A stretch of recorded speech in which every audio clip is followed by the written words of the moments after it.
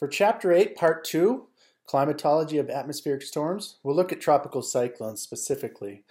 The global distribution, the seasonality, the structure of these tropical cyclones, the impacts they have on the coastlines that they hit, the predictions we have in the future, and also the effects on sea surface temperatures. Here's looking at Hurricane Katrina in 2005. It's well known this hurricane caused great damages around Louisiana, specifically New Orleans. It was a very expensive and damaging hurricane. 2005 in general was a very active year for tropical cyclones.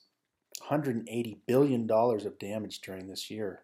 This is a composite image that overlays a number of the serious storms that happened during that year: Dennis, Katrina, Rita, Wilma, and also Emily.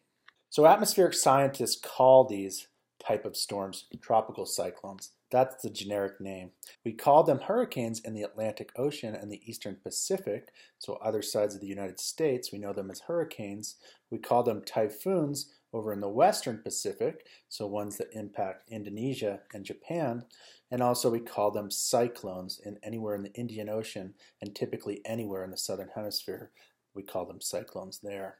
There are other local names in different parts of the world as well. The Saffir-Simpson hurricane intensity scale is how we rate these storms.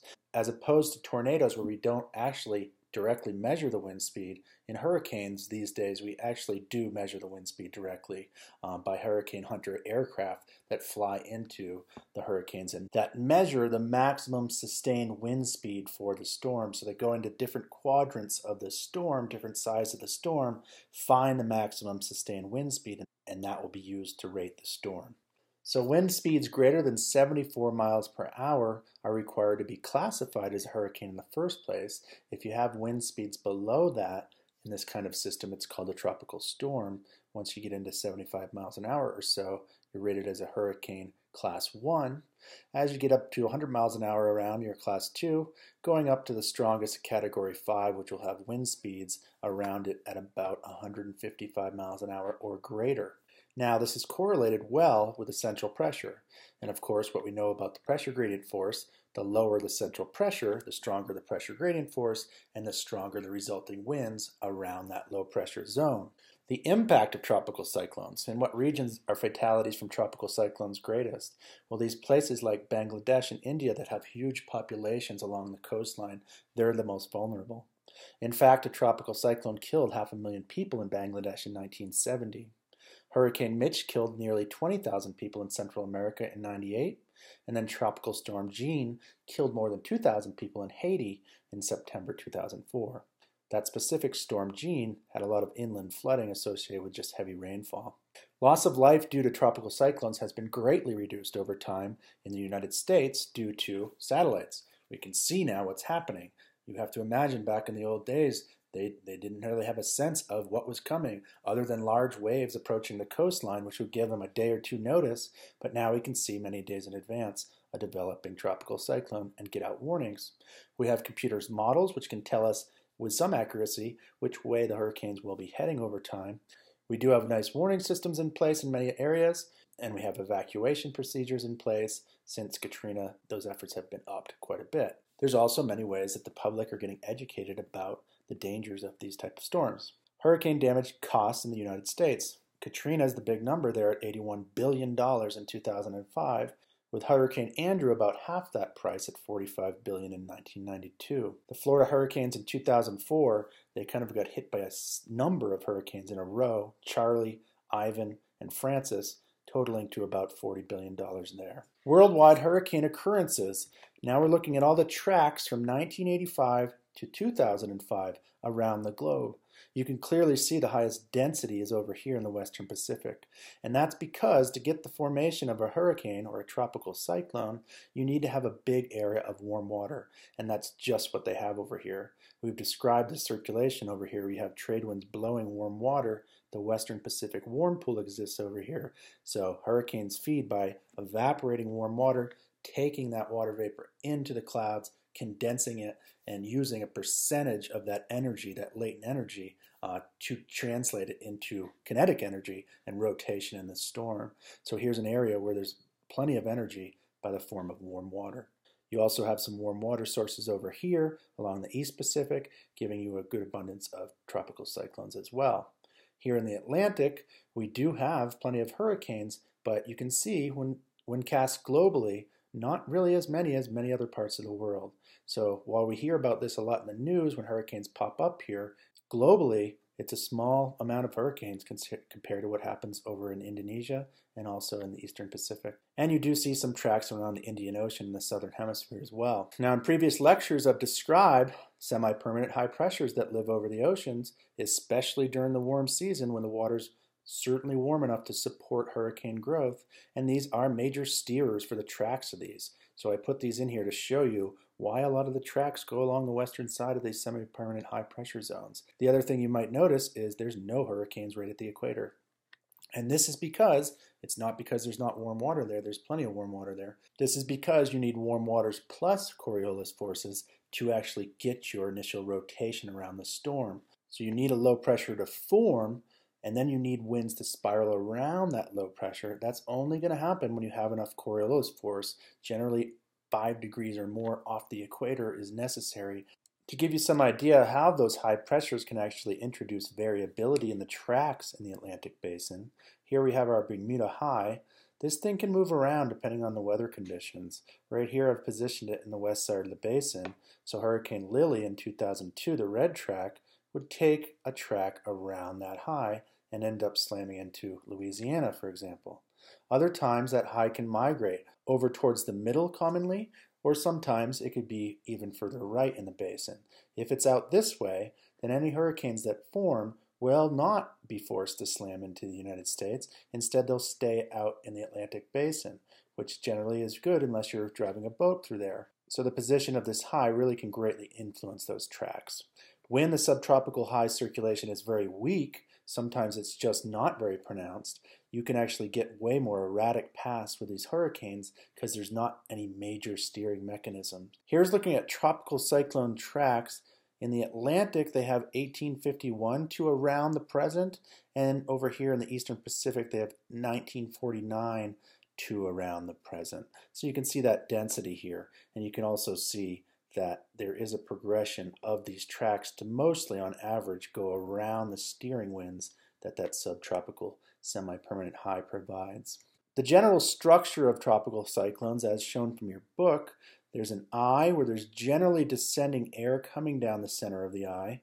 Typically that meets up with convection right about the lowest half kilometer.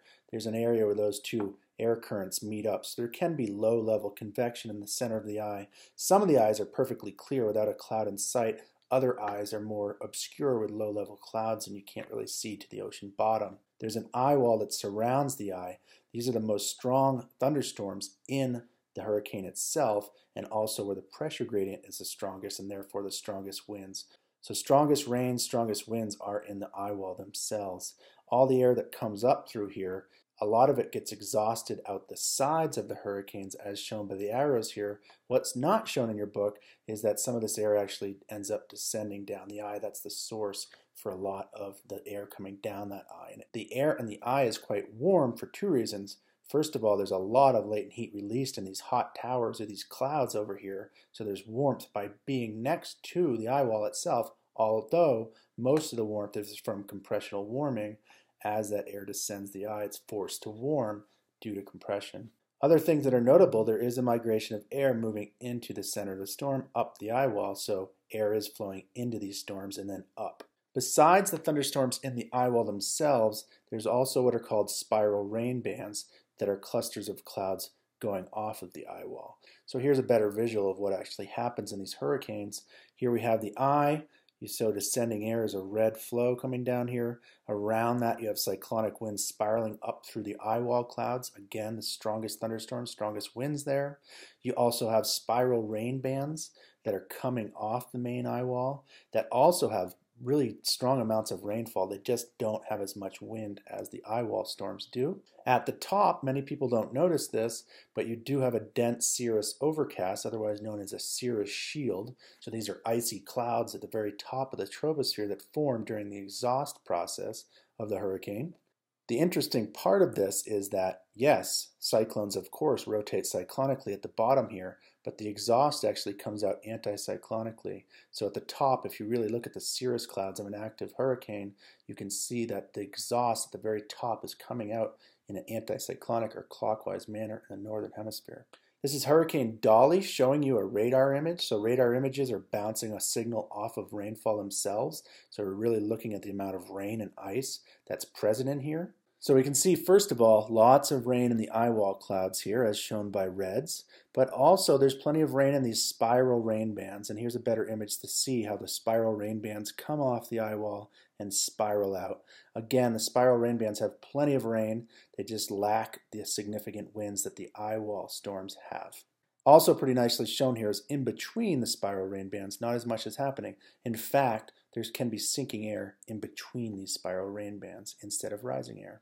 Some simple hurricane energetics here. If we consider an average size hurricane with about a 665 kilometer radius, and if that gives you on average 1.5 centimeters per day of rain, which doesn't seem like a lot, but you have to consider that parts of the hurricane are raining, other parts are not raining. So on average, it's probably a good ballpark estimate. If you take that volume of rain produced for an average hurricane, you end up with 2.1 times 10 to the 16 cubic centimeters per day. One can convert that to mass using the density of water, and then to energy using latent heat, and that will give you 5.2 times 10 to the 19 joules of energy per day, which is expressed as about 6 times 10 to the 14 watts.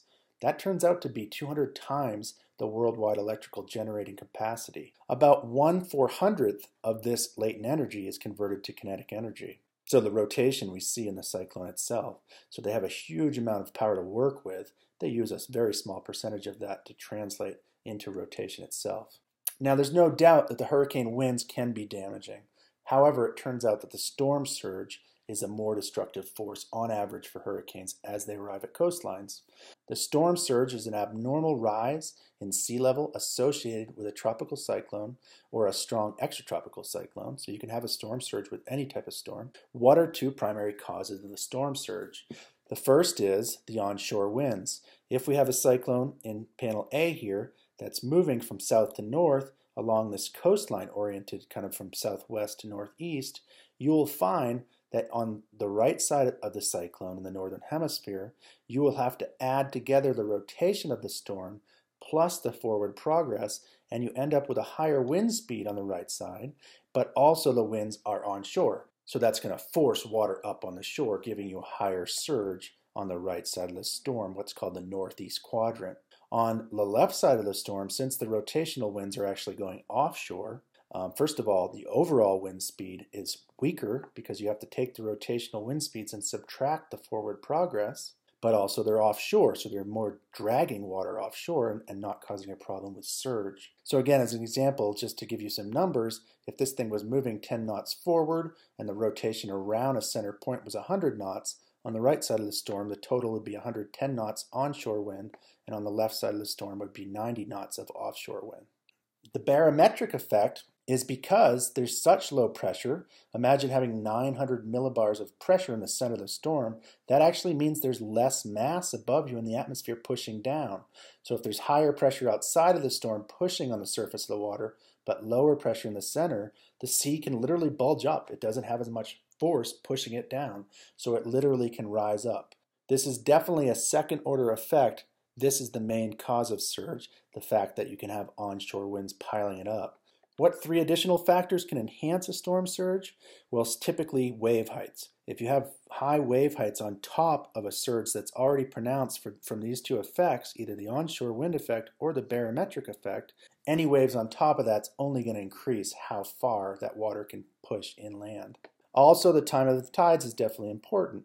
If your hurricane reaches shore during high tide, that's a worst case scenario. The shape of the coastline is actually a really important mechanism here. Over here with a flat coastline, what will happen as the water gets pushed against the shore, if it's flat, there's a chance for the water to move sideways and just add up to a very strong alongshore current.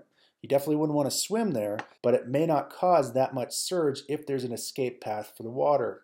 If you have a bay, such as New Orleans, you have a problem, because if you push water in the bay and you're pushing that with very strong 100-mile-an-hour winds or so, it gives the water no choice. It can't come back out the inlet. It's going to end up piling up on the surrounding coastline instead of coming back out there. So the U.S. states with the most hurricane landfalls from 1900 to 2008, definitely Florida is the winner there, and that's because they're really in a position where they're going to get any storm steered around that subtropical high pressure system has the best chance of hitting Florida first. Texas is number 2 because of the size of the coastline and also because they're downstream of the very warm Gulf of Mexico waters. And then also the Carolinas get hit quite often as they represent a major part of the eastern coastline, and Louisiana's in there as well, just being right to the right of Texas, again upstream of those warm Gulf of Mexico waters.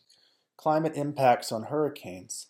This model in particular showed between a control run and a run with high CO2 and surface warming and increased sea surface temperatures as a result, what they found was that a reduced frequency, here's the control run with the open circles here, that has a number of category 4s, some category 5s, some category 3s. The high CO2 run had a decreased frequency over all of hurricanes, but a tendency towards stronger hurricanes. So the consensus forecast with anthropogenic climate change is for less tropical cyclones overall, but a higher occurrence of stronger ones. If you add in sea level rise to this, which is definitely happening, you could certainly expect huge amounts of surge and impacts from these strong storms. Now you can look at the reverse. What are hurricane impacts on climate? From a peer-reviewed article by Purdue University, so they found that hurricanes mix warm surface water with colder water beneath. I described that as a very stable situation, and it is. However, you can force the mixing to happen if you have hurricane strength winds. This is an important mechanism because the hurricanes have the strong winds that are able to do this. So this is really important in the tropics because that's where pronounced stability is, and otherwise the waters won't turn over. They found that the hurricanes are responsible for 15% of the vertical heat transport in the ocean at those upper levels when it's digging in to those warm surface waters. They find this is a negative feedback since the water in the hurricane's wake is colder and less likely to support another hurricane. So what this means is that the hurricane churns up the water, leaving in its path colder water, which is not likely to support another hurricane. The question is, in the future, is that going to change? Sea surface temperatures are rising, and if you increase the depth of that warm water, you may get the warm water layer so deep that even hurricane strength winds cannot dig down deep enough to turn up colder water. If that happens, then after a hurricane comes through, the water's just as warm as it was before, which does not limit another hurricane from forming. So that will be an important thing to look at in future scenarios. Now this GIF animation is showing just how pronounced and over how big of a swath of the basin hurricane tracks leave cold water. Here's Earl and Danielle. After they came through the Atlantic, they left maybe a fourth to a third of that colder, much colder than it was before the hurricanes were there. So they definitely are an impact in mixing the oceans. Other ways they can cool the water besides just mixing up colder water from beneath to the surface, well, they evaporate seawater. Evaporation cools the surface of the water. They also produce rainfall. Rainfall forms at higher heights where the air is colder in the upper troposphere and falls on the ground, also cooling the ocean. So there's many mechanisms that hurricanes can cool the ocean. Research into these climate effects is really in its infancy, but it's thought to be important not just now and in the future, but possibly in past climate fluctuations. So summary from the last part of Chapter 8, Storm Climatology, we looked at tropical cyclones. We found they form primarily over big swaths of warm water and away from the equator where you have enough Coriolis to get them spinning. They evaporate seawater and then they condense it aloft, giving them huge amounts of latent heat, of which they use a small percentage to turn into kinetic energy. The paths are influenced greatly by semi-permanent highs that exist over the subtropical basins. Storm surge is the biggest threat and the biggest money concern and loss of lives in these storms. Models suggest less tropical cyclones in the future, but stronger storms overall.